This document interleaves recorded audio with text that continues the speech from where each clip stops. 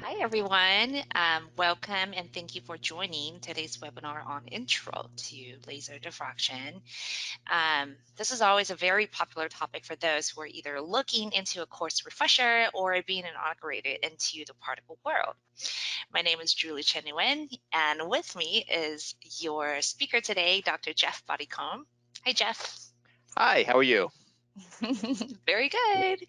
How's Okay. everybody in particle world? Yes, particle is everywhere. I figure that's a very generic term to describe what we are going to talk about today. I'm going to go ahead and close and pass the ball to Jeff. Jeff, take it away. Okay, well, thanks. Well, thank you everybody for joining us. And as Julie mentioned, I'm going to be introducing the laser diffraction as a particle characterization technique.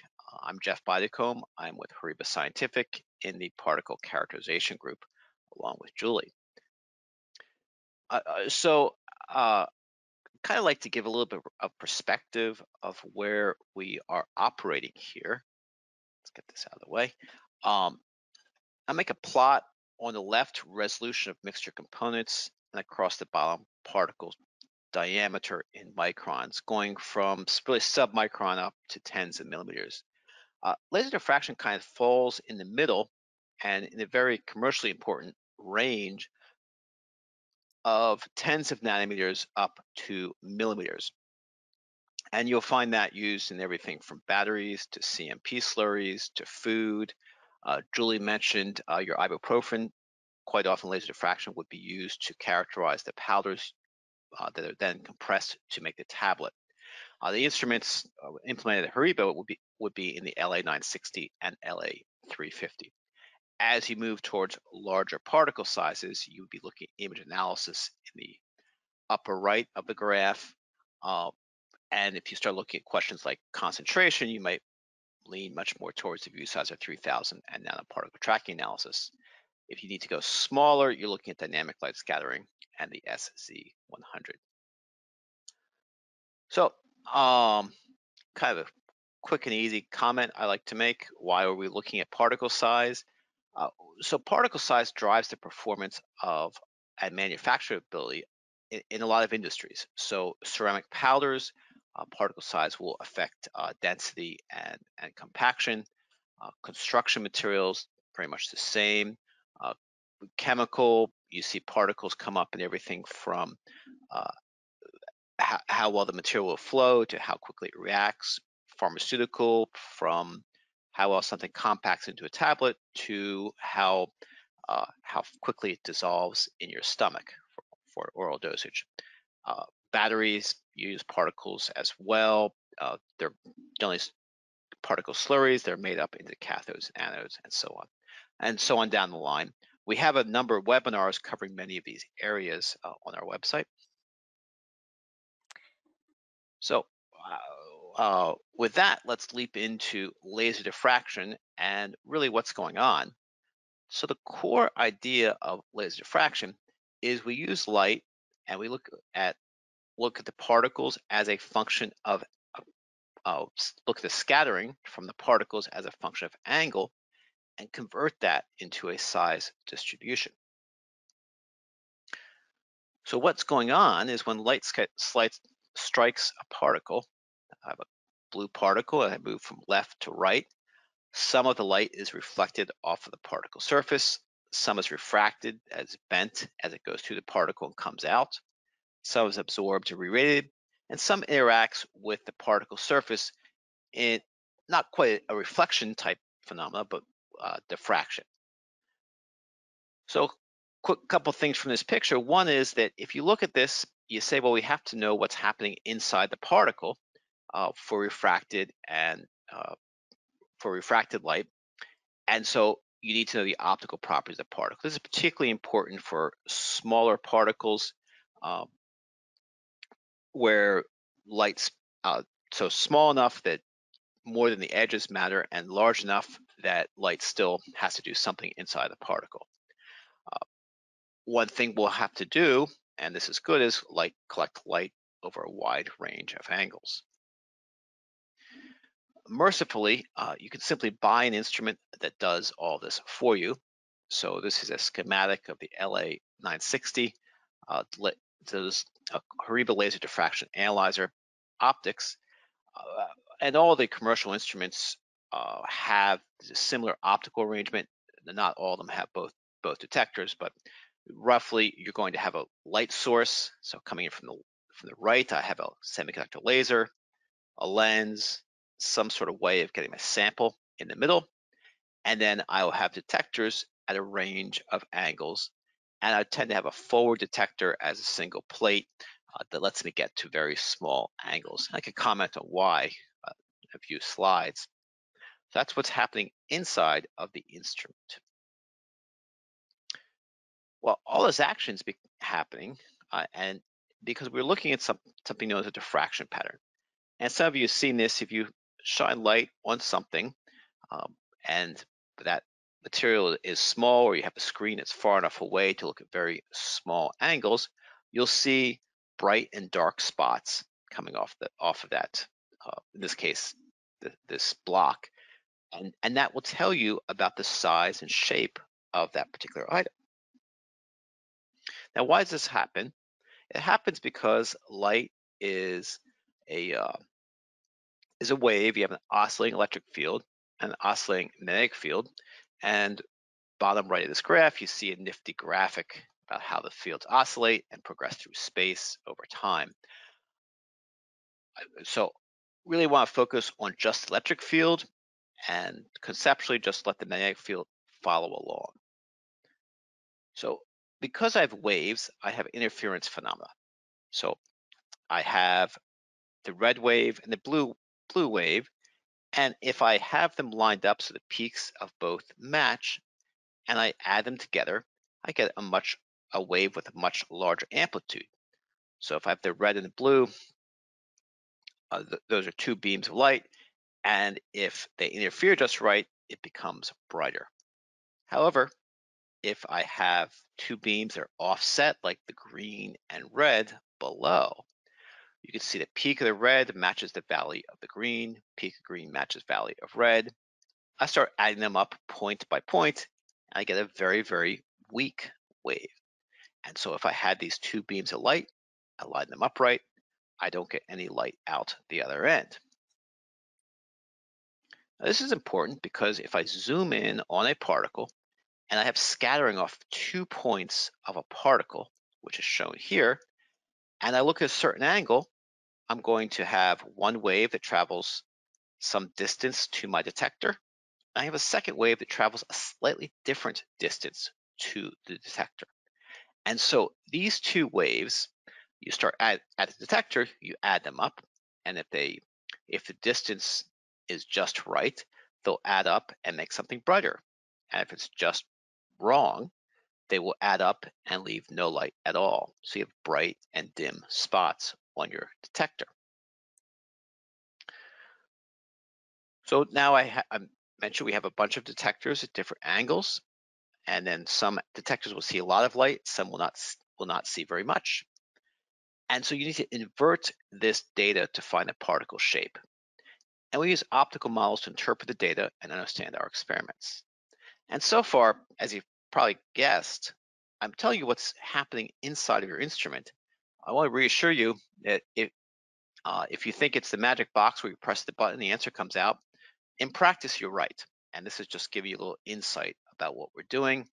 And if you don't catch it all, you can come back and look later, or simply not worry about it. And that's going to go for the next slides with lots of math. So two models, I do want you to remember the two models, Fraunhofer and me. Fraunhofer is more straightforward math, or only in comparison to me. Works for large opaque particles, but really treats them as two-dimensional disks. And I use this to develop intuition these days. The fast computers make me shy away from it otherwise. And for all particle sizes, there's a much more exact treatment called me. And they're both named after mathematicians who developed it. Very messy calculations, but it does treat the particles as three-dimensional objects and worries about what happens to light inside of the particle.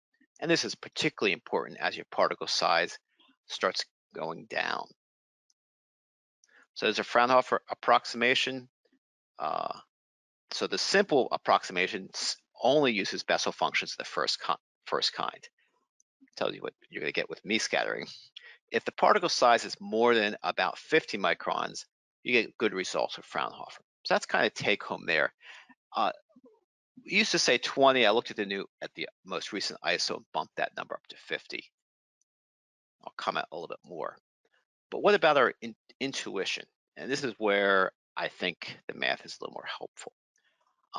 If you plot scatter intensity on the left as a function of scattering angle, and I have a linear plot on the left and log-log plot on the right, you see that the first peak at 100 microns happens at a smaller angle than the first peak for a 50 micron particle. So that's maybe half a degree, and at 50 microns at 1.2 degrees.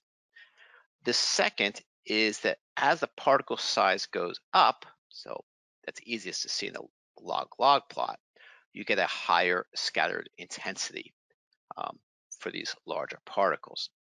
What this comes down to in practice is you'll notice your analyzer is often quite heavy, and that's because we need a very stiff instrument in order to ensure we keep those very, very small angles for proper measurement of small particles. And so kind of the real punchline of this graph is your instrument weighs more than you wish it did. I mentioned kind of size ranges and the 50 micron. So we're going to have a little poll just for fun where we will see, do you work with particles with sizes? Let's get the poll up so you can start voting. Yeah, so this is one of those vote as many places you want. Are your sizes over 1 millimeter, between 50 microns and 1 millimeter, between 2 and 50 microns, or less than 2 microns?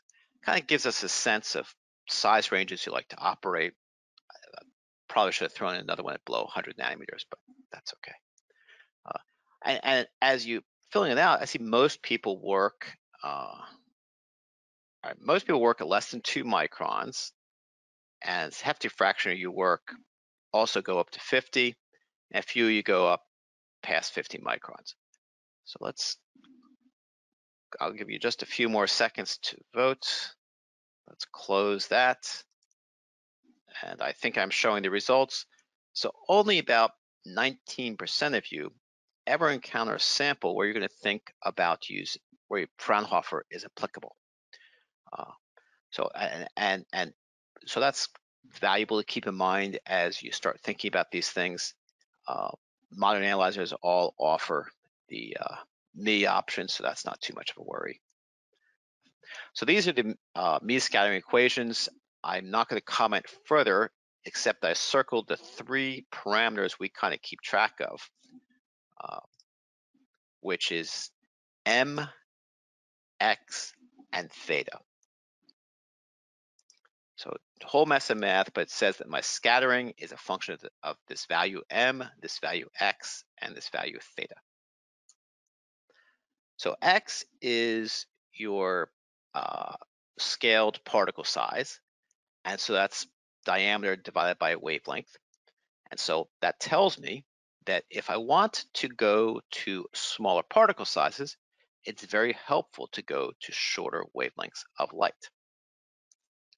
So that's, and I'll show a graph about that shortly, but that's really why we have a blue light source in the analyzer, so we can go to smaller particle sizes reliably. The next is this M, and that's refractive index ratio. That's really the complex refractive index of the particle divided by complex refractive index of the material. As this value goes to 1, you get no scattering because it's the same refractive index values for both. And finally, theta is your scattering angle.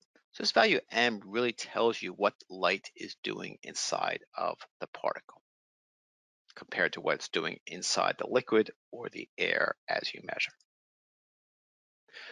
So what is refractive index? It tells you really 2 things, because I'm asking for the complex refractive index, which is a hint about this math, the complex numbers, real and imaginary, are probably the easiest way to start thinking about these things. You have a wave of light, say in air, which has a refractive index of 1, and it enters a particle, and the wavelength gets shorter because of the other material in the particle. So I picked 2 just to make the graph look nice. And then, so the wavelength shifts and the amplitude goes down as you travel through the particle. And that really is absorption in the particle. And that's the imaginary term. And finally, the light comes out the other end. In this case, a lot has been absorbed. And so you have a much dimmer wave coming out the other end. We need to know this refractive index value to get at what's happening inside the particle. I will comment, and I did this a while back, that a poor choice of refractive index generally is much smarter than a two-dimensional model where you just ignore the question completely. I threw in a quote from ISO 13320, the 2020 flavor. For traceable results, it's essential that you report the refractive index values used for your calculation. That's kind of one of the first things we want to find out as we're looking at data or comparing data or trying to figure out what's going on in a measurement. Effective size with the ME calculations follow pretty much the same trajectory as you saw with Fraunhofer: large diameters, small particles. So my 100 micron, that peak is a much smaller angle than, say, at 10 microns. And at 1 micron, you see that peak even moving further and further out until you get no peak for smaller particles, or no peak before 180 degrees. I mentioned blue light and small particles, and here's a plot of scatter intensity. And gosh, I forgot to write down the size of the particle. This must be a couple hundred nanometers. Scatter intensity on the left, linear scale, as a function of scattering angle. So there's no peak left, and that's fine. If I use red, then, and I've normalized the scatter intensity, sorry, between the two wavelengths. If I use red light, my decrease in intensity with angle is only 11%. But if I use blue light, my decrease in intensity with angle is 25%. And so that really is, well, look, when I'm trying to make a scattering measurement or making any measurement, I want to see something change. And so a change of 25% is much easier to observe and treat accurately than a change of 10%. So if you want to measure small particles accurately, you like the short light because you have a more distinct signal. You also have less demands on your background. So your background scattering measurement should be within, say, 1% to get to these small particles. So if you have dirty or varying liquid in which you're measuring your particles, you're going to find yourself in a bit of trouble. So that explains why you have the blue light in the LA960, and then the angular dependence tells you why you have such a heavy instrument. So here's a nice example result of some 30 nanometer, 40 nanometer, 50, and 70 nanometer polystyrene latex standards. So we have data from very small particles by laser diffraction, and depending kind of in some other issues in your measurement, this is really the range where you can consider either dynamic light scattering or laser diffraction, or even nanoparticle tracking analysis. What happens if you're mixing particles? So I make a measurement, and very, very few real samples have all particles the same size. Well, you can just add up the scattering from each of the particle sizes, weight by the number of particles or mass of particles at each size, and you'll have some sort of weighted sum, which is shown 1 micron in green, 2 micron in black. I mix them together. You get the sort of scattering pattern that you see below, where I see some peaks go away and some peaks get more pronounced. Again, this is intensity versus angle, semi-log scale. Before I get into untangling the mess, comment on me scattering versus Fraunhofer. And let me comment, the reason Fraunhofer kind of got a foothold if you will, in scattering, is laser diffraction is just a phenomenally useful technique because it's fast, it applies to a lot of samples, and so it's been used really since before we had fast computers. So, I, and earlier computers just could not handle the calculation load of me scattering. So I plot up some comparisons. Fraunhofer in the dashed red, the blue is me. And for 10 microns, smaller particles, that match between the two is quite poor. For larger particles, say this 100 micron, then you see that all the peaks for red and blue match out for the first, second, third, fourth, fifth, sixth order peak before you start seeing any deviations. These days, fast computers, there's no practical reason to stay away from me. Yeah, so this is ISO 13320, their comment. For most particles larger than about 50 microns with a relative refractive index, that's that M value I mentioned before, then 1.2. So that's refractive index of the particle divided by refractive index of your liquid. So if you're in water, relative and your refractive index 1.33, and you have a particle with a refractive index of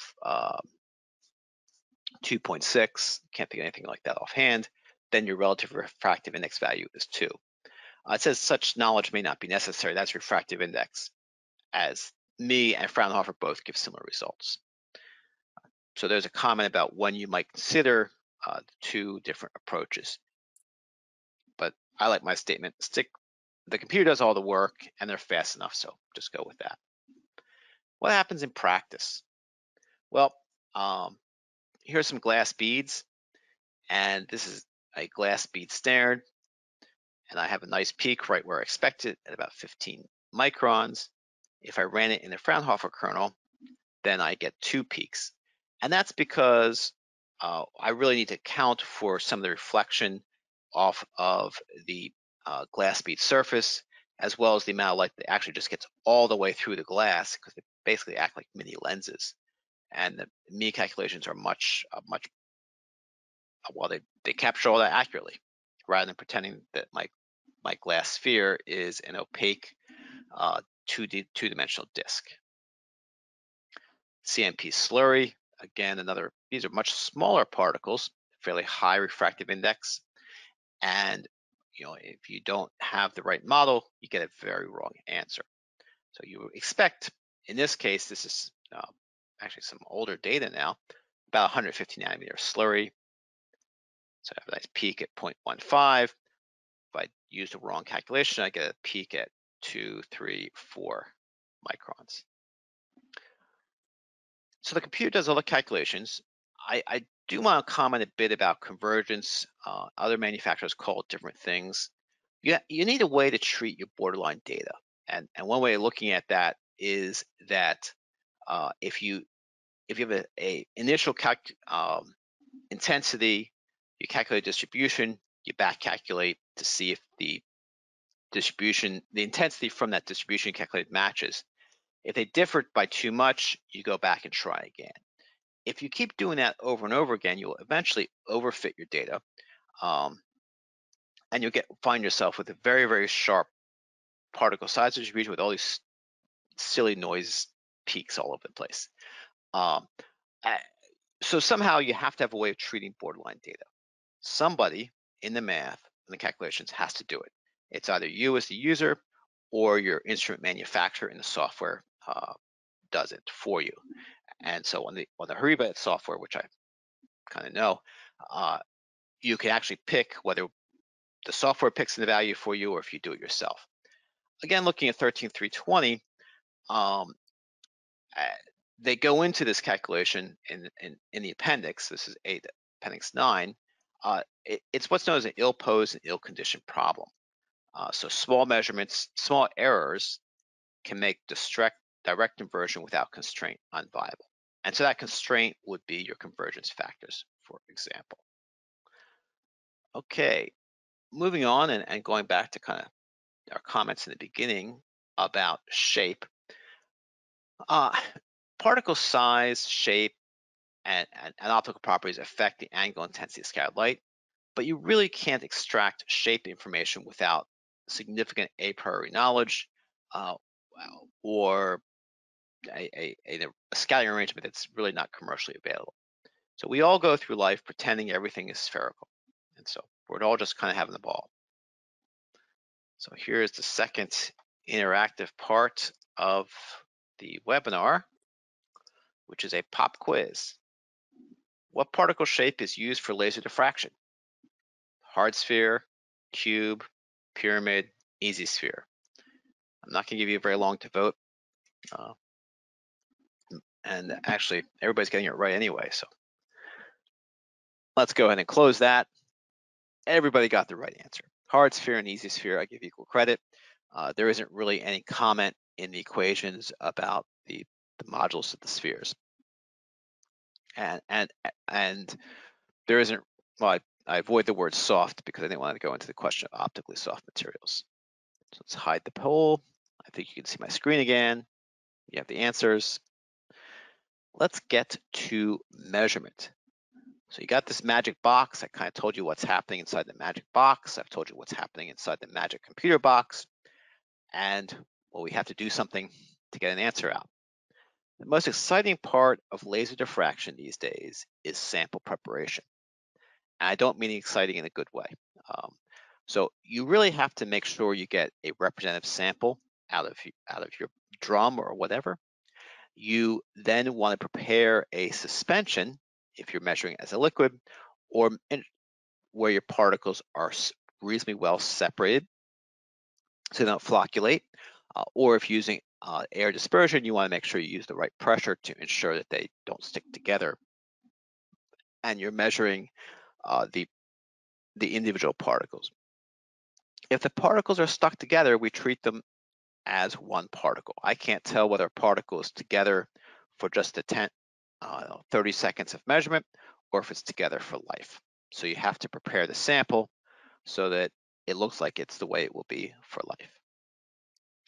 Prepare the system, align the laser, and acquire a blank. That's really a button press. It's more difficult to talk about than execute in practice.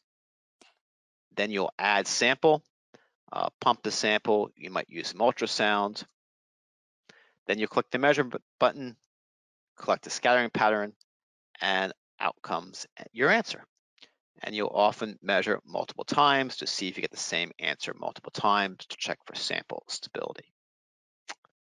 There are all sorts of ways to get samples in. So volumes really go down now to about 5 ml for called dilute suspensions. You can do a concentrated suspension with a much smaller volume in our paste and HL cells, and then up to 200 ml for very broad size distributions, as well as dry powder feeders. When you're speccing out an analyzer, or when you're planning a measurement, you want to think about these options for how you handle your samples, because you really want to pick the option that will give you the lowest measurement cost. And cost can include everything from cost of sample to cost of reagents. For example, if you're diluting your sample in an organic liquid, disposal costs might start to be noticeable. And then the time and effort to clean up the system. Okay, how much material do you need? And the answer is it depends. If you have a large, broad distribution, you're going to need more material. If you have a more narrow or smaller particle sizes, you can use the low volume samples in order to conserve material or solve or liquid for that matter. So the dispersing volumes go up to about 300 ml and down to about 5. I know the slide says 10, but we can get to 5. And here's some examples across the bottom. At 100 microns, I need about 1 milligram of a biopolymer. This is a 10 micron max stearate on the far right, and I need 0.165. I want to make sure I get the units right. 0.165 milligram. For 35 nanometer particles, I need about 130 milligrams of material. Okay. Now I have a video, show you the measurement process. So basically, it's nowadays all automated. You press feed to load the liquid. You set your circulation and your agitation, or you just load a condition file. You press a line. Now your mirrors and your detectors are lined up.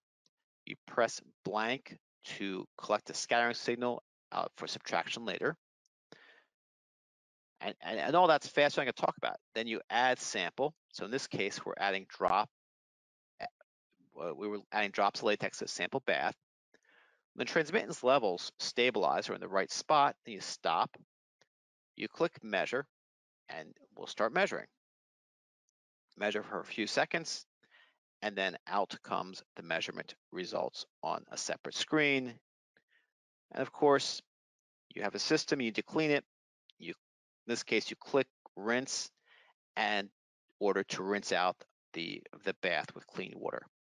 One thing to keep in mind with all these systems is as soon as you're done, you want to get the particles out of the system.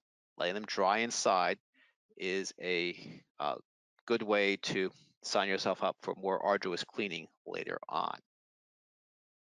So for dry powders, and I repeat the liquid graphs at the bottom, but we've gotten down to about 5 milligrams of material for a number of different particle sizes for dry powder measurement.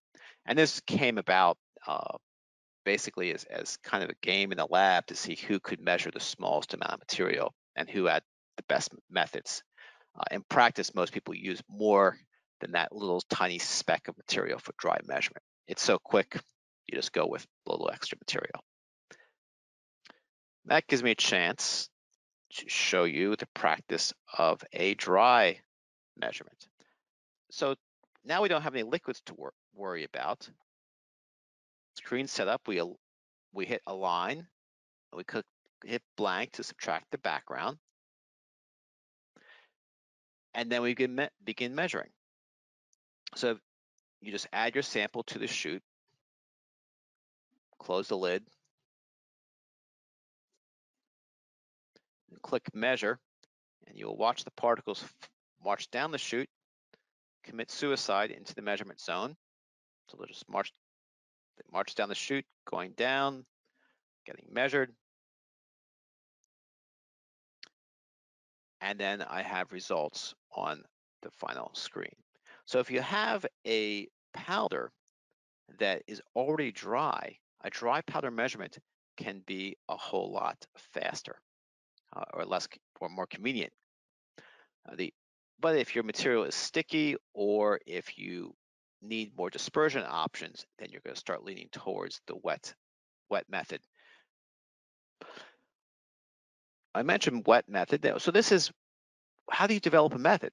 So I kind of went for how do you make a method? I make a measurement, and I kind of wave my hands about dispersion and liquids, but you ought to be a little bit deliberate about this. First, you determine a particle refractive index, choose your liquid, choose your sampler, choose your settings, what concentration ranges work, how long do you measure, do you need ultrasound? So refractive index determination, there are a few different methods. My strongest recommendation is to find it, certainly the real component, by a literature or web search, a Becky line test, any way you can get that sort of data or an estimate. Then there's not very good data on imaginary refractive index values, and in practice, those depend a bit on particle surface roughness. So we can measure a sample and vary the imaginary component to see if and how the results change. And then we can recalculate using different imaginary components and pick one that minimizes the R parameter. I don't like doing that for the real component, although the software does automate the process, because we're really adding another degree of freedom to the problem, and I prefer not to do that, not to add more degrees of freedom. So now I have to get both size distribution and refractive index. I'd rather not have to get both parameters in a single measurement. Concentration, well, you're really kind of working between two limits. if you have too few particles, you have a very poor signal to noise ratio. You just don't have enough scattering. You also, if you have too many, you're going to start seeing multiple scattering effects, and that's going to lead to distorted results. So typically values from about 80% to 95% transmittance are good. The LA960 is a very sensitive instrument, and running at fairly high transmissions works better than you would expect. But you want to plot, as you're developing a robust recipe, you want to plot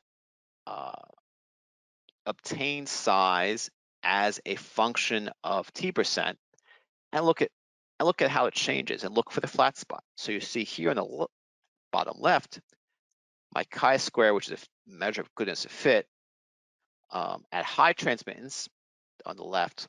So the bottom, that 97, so the bottom axis is transmission, but high transmission is on the left. So that's a low particle concentration. I see a fairly high uncertainty and a distorted D50 value. As I add more and more sample, my transmittance goes down, say to 93.6. So it's down by 4% or so. My D50 now is insensitive to transmittance, and my noise value is pretty good. So that's where I like to operate. And particularly if you're developing a method that you want to ensure is robust, you want to look for that flat spot. Okay, you might need ultrasonic dispersion, or you add energy to break up the agglomerates. Also see that phrase as air pressure on a dry powder feeder. That's typically set to top. Everybody sets it up to the highest value, including me. And then looking at how much energy I add by varying the time. And I look at the tails of the distribution. Are my large particles kind of disappearing as I remove agglomerates? Do I see new small particles appear due to breakage? So I test reproducibility and robustness as well, because most people are really using particle size, particle measurement to keep score for something else, whether it's dissolution, whether it's how well something's going to pack. And so getting the same number consistently for the same sample is very, very important. And in many ways, more important than getting the right number, for whatever right means. Nope, don't use ultrasound on emulsions. You'll do all sorts of fun things to your second liquid phase. You can see thermal mixing or thermal issues with organic liquids. And if you're putting in a lot of ultrasonic energy, look at external probes. So in theory, if I plot energy on the bottom and particle size on the left, the particle size will drop. I'll see a nice region of stability, and then it'll start dropping again. But really what happens is that curve is softened out. So that's on the right, where my size just smoothly goes down with increasing energy. That's either higher air pressure or longer ultrasound duration. The problem is that you really have two things going on. You have dispersion, which is breaking up your loose agglomerates, and that's nice. And then you have milling, which is where you're breaking up your primary particles into small particles. So on the top, I showed theoretical. I have some loose agglomerates, proper air pressure. Okay, they separate nicely. Too much air pressure, too much ultrasound. Now I start breaking up the primary particles.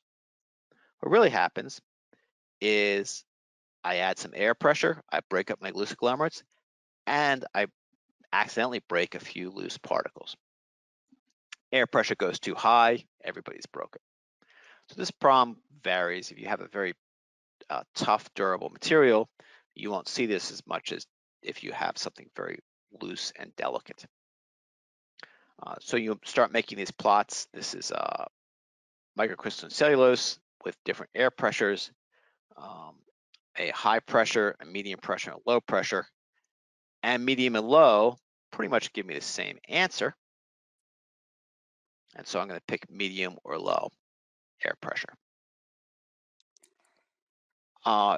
There is a software tool that lets you systematically test all these parameters. And one thing I get into when I talk about method development is being very systematic in your method development if you're going to use the method for something that's, well, I'll say economically critical, you have a new material, you're kind of trying things out and using that data to guide you for your next initial experiments, you can take shortcuts in your method development. If you have a manufacturing process, you're running 3 shifts, and if things go out of spec, it's a big deal, then you need to be very, very careful and deliberate about your method development so that when people have questions, you have answers. By the way, this is the reproducibility plot from before, where my D50 mean size is 8.2, the standard deviation is 0.02, coefficient of variation is 0.3%. So that's really, really nice data with medium air pressure. Some other examples, and a lot of the rest of the talk is example data and what you can get under good conditions. This is cement measured dry, average size 11.15 microns. I'm sorry, average value of D50 of 11.15 microns. Coefficient of variation is 0.24%. D10, 3.2 micron, D90, 25 micron. We can also run that same thing in isopropyl alcohol. My D10 is now 2.06 versus 3.1, D50 11.7 versus 11.15, and 27 versus 25. So they're very, very close, even though it's 2 quite different measurements. And I like this measurement because it makes me feel good. We have good methods for this sample. And then you can start saying, well, most of the time my cement is dry, so why mess around with IPA? So that might drive your method development choices there. Instrument variations can be very tight with laser diffraction, which is nice if you have the same instrument in multiple sites. I will add that when you start looking at things like instrument-to-instrument variation and repeatability, this is a testament not just to instrument performance, it also relies very much on your operators and on your samples and your sample prep. So for example, this is a set of 20 instruments. These are all kind of broad standards, but they've been riffled so that every bottle sample is the same. This is an industrial sample, and you'll see let's go back a second. Coefficient of variation of 1 to 3%. Here, I can see coefficient of variation on D50 about 0.6%, and this other one is 0.3%. So this does happen for practical systems. This is 4 different LA960s for 2 different formulations. Again, a lot of attention paid to how it was done. For this system, I think there was also thought about which surfactants to use, and we do have a webinar on dispersion that you may want to take a look at, particularly if you start looking at what to add to water to make particles behave better. Well, I hope I gave you a sense of laser diffraction, and then here I'm going to talk about kind of, well, what's the bad news?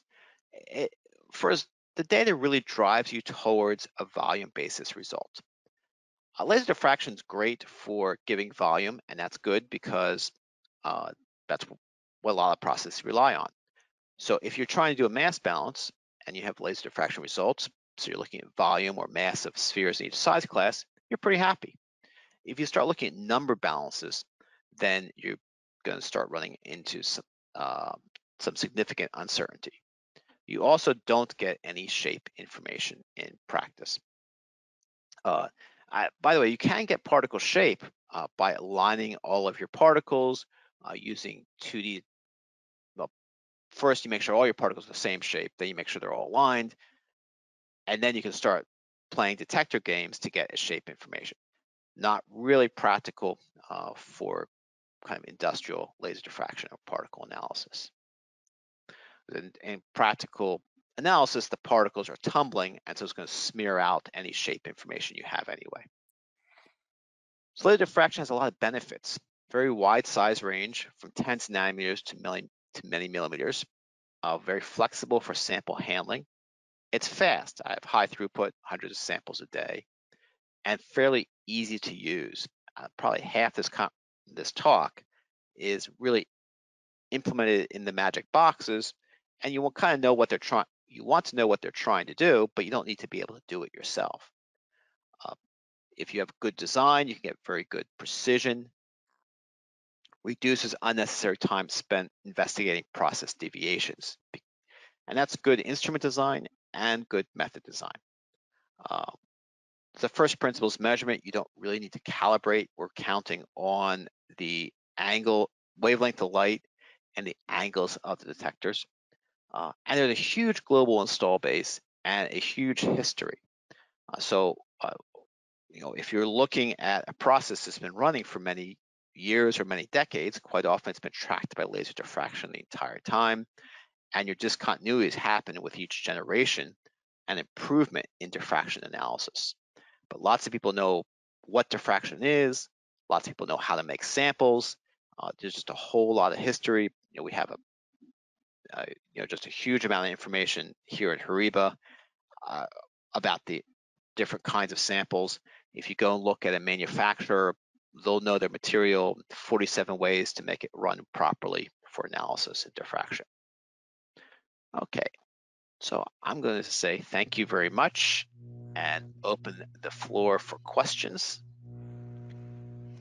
Thank you, Jeff, for the excellent talk as usual.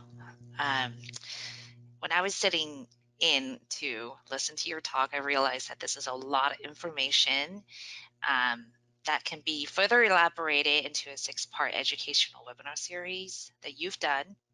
Yeah, that's a real good point, because there are a lot of things that I start here and then they're jumping off points to that longer to start discussion. Okay, so the question here, can laser diffraction be used for virus particle measurements? Yes.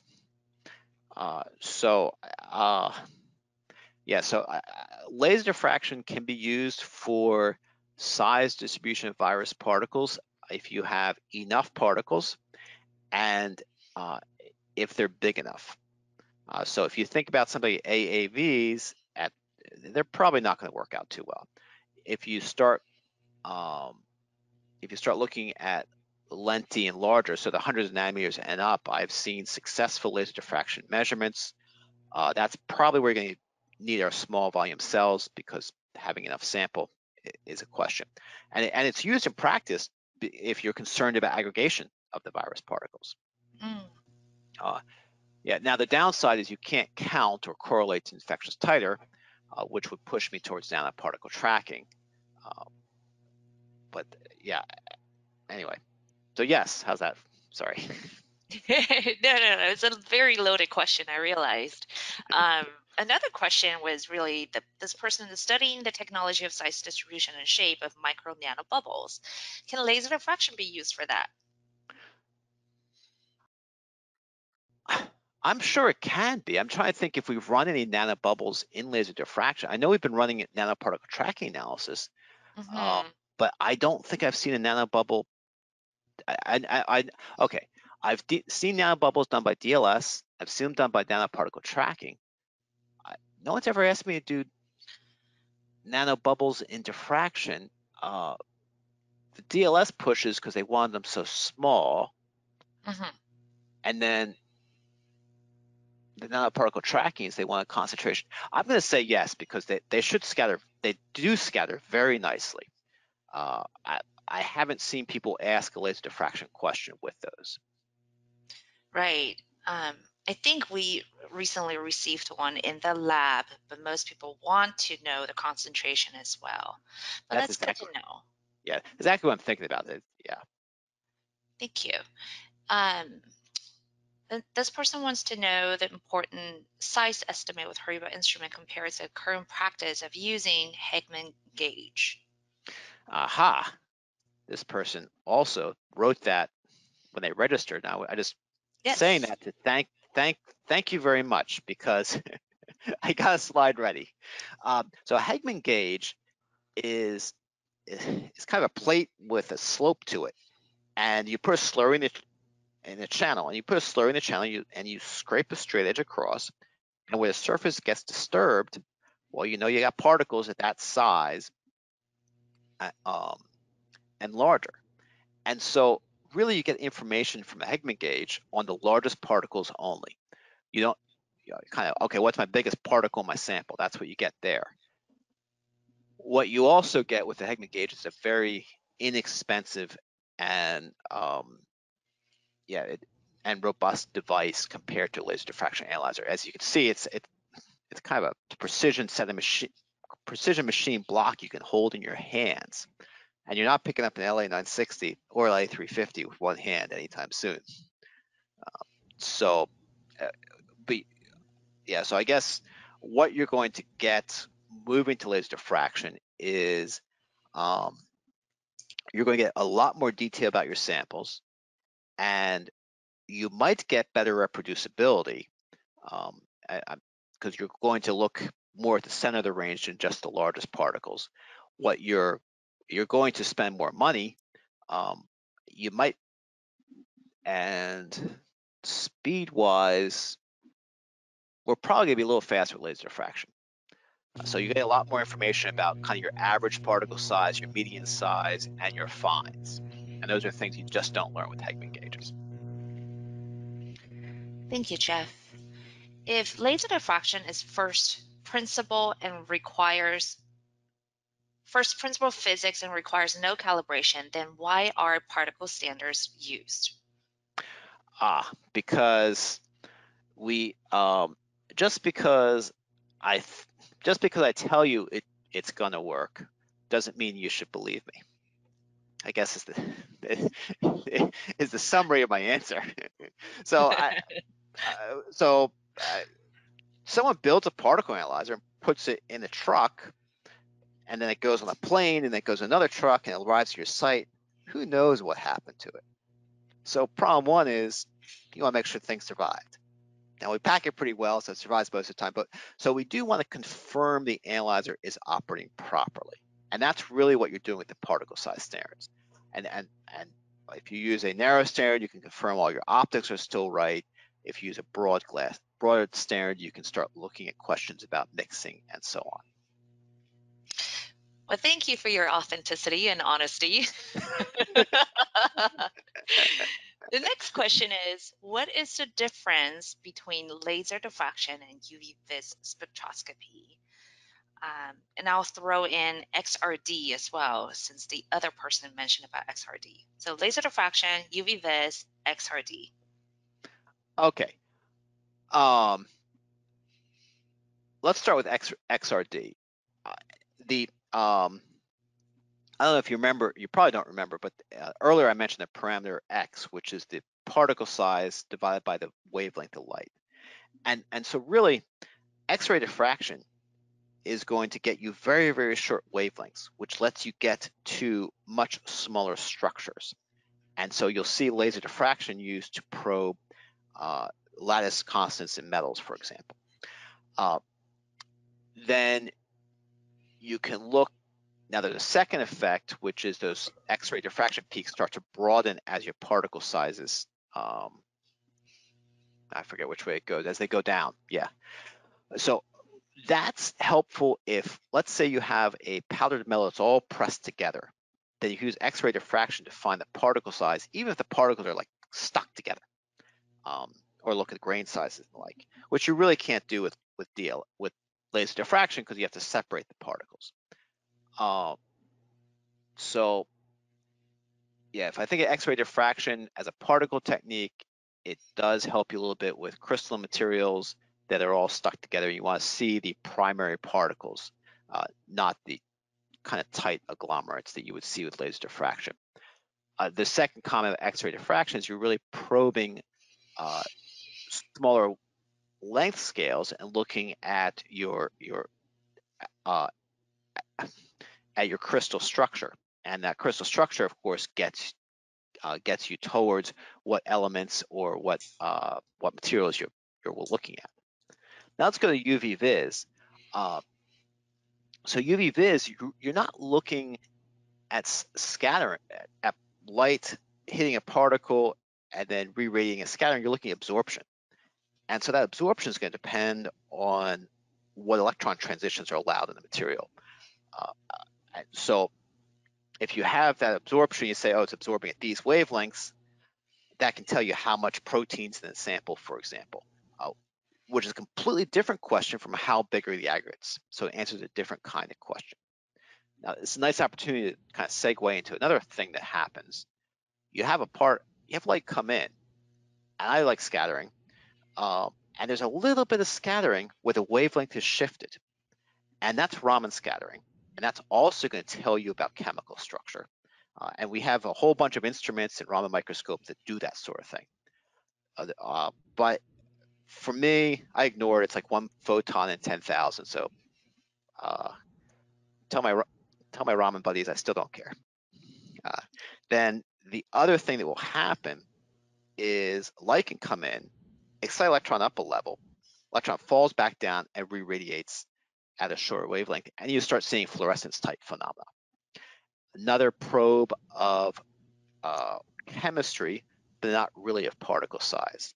Of course, you look at all these excitation emission spectra for fluorescence, and they have that Rayleigh scattering band, which all the fluorescence folks ignore, and that's the only thing I look at. So there was a very long answer to a pair of compact questions. Sorry. No, that was perfect. Thank you so much for the thorough answer. I want to go ahead and send our contact info in the chat box, and it is labinfo@horiba.com. If you have any other questions, feel free to reach out to us anytime. Yeah, Um, there's one I noticed about emulsions. About emulsions, and I wrote that. So when I wrote don't test with emulsions, I really meant ultrasound in this talk. We certainly can do emulsions with laser diffraction. Whether a particle is a gas bubble or a liquid emulsion or a solid material, it's all the same to me. So sorry to interrupt. That was just, yeah. No, that's perfect. Thank you. I'm gonna give it one more minute for questions, but if you can think of any other questions, you can also type it in and email us at labinfo@horiba.com. I think that's about it. Well, thank you, Jeff. Yeah, thank you. It's been fun. We'll Yeah, get together soon. Yeah, okay. absolutely. Our next webinar is going to be on March 22nd, where Dr. Willie Hendrickson is going to come and talk to us about International Fine Particle Research Institute and an overview. On behalf of our particle group, thank you so much for attending, and hopefully I'll see you at our next webinar. Don't miss it. I Thanks, won't. Jeff. Thank you very much. Okay, bye. Bye.